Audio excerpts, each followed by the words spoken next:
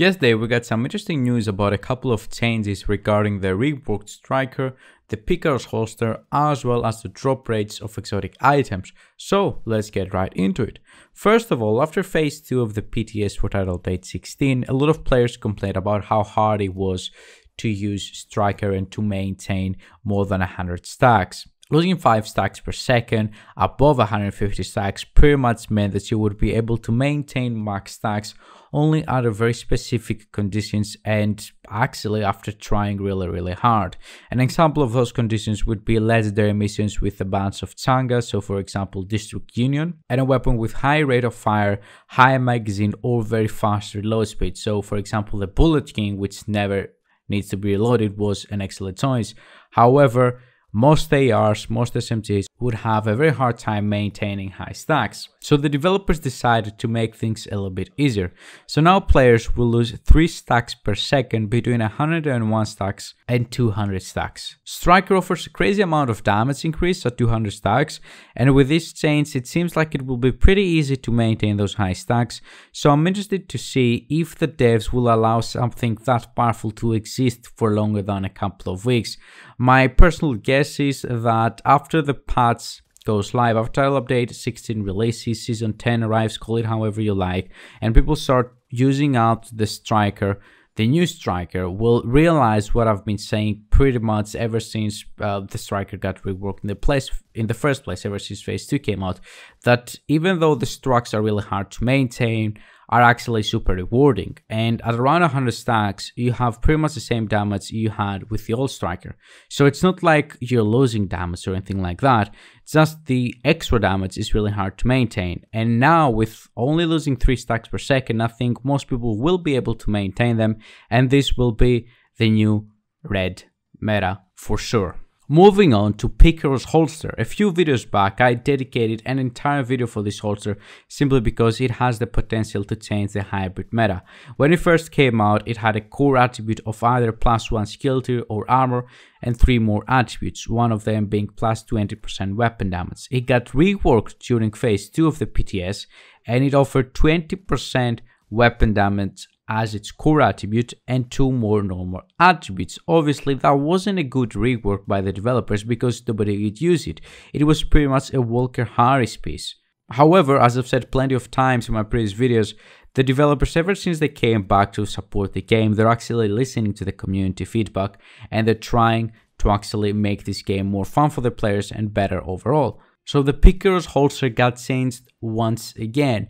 The way it is right now, Picaro's holster will come with a blue core attributes which can be changed to either a yellow or a red core attribute, meaning either +1 skill tier or +15% weapon damage, a perfect attribute of +15% weapon damage, as well as a normal attribute. And that seems like it's going to be the version of Picaro's holster that we're going to get on the live game. So obviously this is a nice rework. They reduced the perfect attribute from 20% to 15%. They also removed the amount of attributes that the item will have compared to the first version of the Picaro's holster. So instead of 3 attributes, including the perfect roll of 20% weapon damage, now we have 2 attributes, including the perfect core of 15% weapon damage. And of course, we're gonna also have 1 core attribute, which now can be whatever we like. So this piece over here has the potential to offer you 30% weapon damage, which is pretty nice. These changes make Picaro's holster a meta piece and a must-have piece, especially for hybrid and skill builds, so you can expect quite a few builds with Picaro's holster on this channel. Next thing I want to talk about is this picture right over here. This chart shows the chances of exotic items dropping pretty much from every activity in the game. With title update 16 or with season 10, exotics will be dropping from open world NPCs as well as inside the Darkzone. Darkzone until now dropped only exotics that were exclusive to the Darkzone. That's about to change. You can already see that the Darkzone has the highest chance of dropping an exotic with 0.072%. The second best place with the highest chance to drop an exotic is of course the legendary strongholds with 0.036% chance, and below that are the summit floors 80 to 100 with a 0.032% chance. Darkzone having the highest chances of exotics dropping, I think it shows the developers' intentions to give players a reason to enter the Darkzone. However, I don't think that a high exotic drop rate will be enough for most PvE players.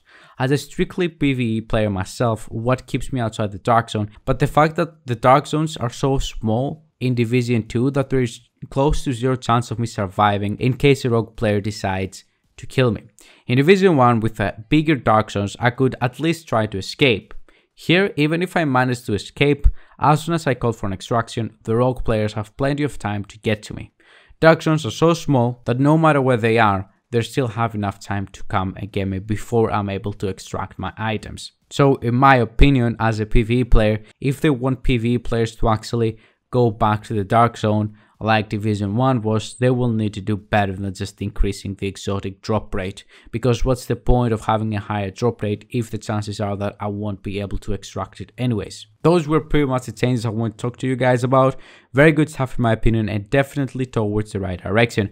Let me know what you guys think about these changes. Leave a comment down below and make sure to leave a like and to subscribe to the channel for more content. Thank you very much for watching. Have a wonderful day everybody. Bye bye.